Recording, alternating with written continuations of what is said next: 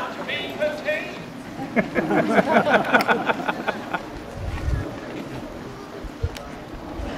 We hear of birthday celebrations coming up. We run to tell everybody to get them involved in it because it's a celebration. We hear about anniversaries and weddings. Tonight we hear about baptisms, confirmation, and Eucharist. For those coming into the church, good news cannot be contained. Now the angel coming down to greet the two Marys at the tomb brings them good news.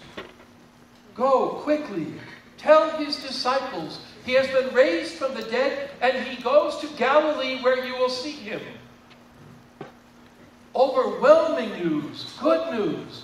And so they start to go back to the disciples, and Jesus himself appears to them. And he says,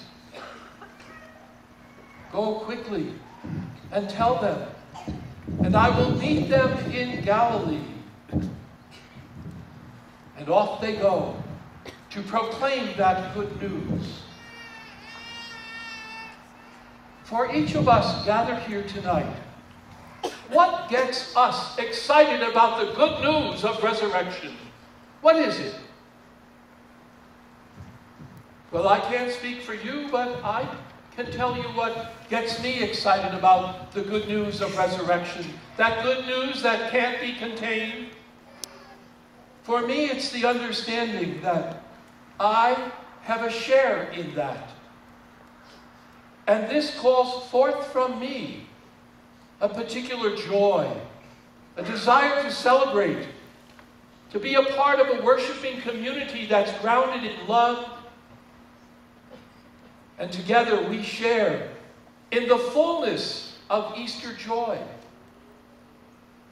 The measure of our glory is the strength and frequency of the encounters with the risen Lord, who dwells within us and among us.